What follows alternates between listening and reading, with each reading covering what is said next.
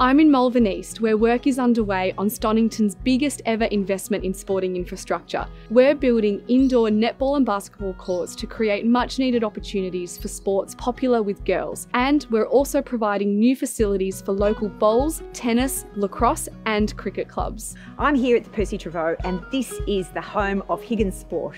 Incredibly proud because I know locals want to be able to play sport, whether it's bowls, tennis, or getting out there and playing netball, and particularly the women and girls of Higgins. They need more facilities. Myself, I'm a mother of 4 kids and 2 of them play netball, and it's going to be fantastic to have these facilities right in the heart of Higgins. This over $40 million City of Stonington project includes $4 million in support from the Australian government and will mean our dedicated local sporting clubs can create opportunities for people to play, participate, volunteer and connect in Stonington for many years to come. This is a very exciting project. I'd like to thank Stonington Council for listening to the community and including lawn bowls in what will be a truly world-class facility serving the needs of multiple sporting groups. We're looking forward to moving into what will be a fantastic new home for many years to come. This facility is a lifeline for court-based sports in the City of Stonington, particularly for netball, which has the highest female participation rate of any team sport and has really struggled for facilities. Most importantly,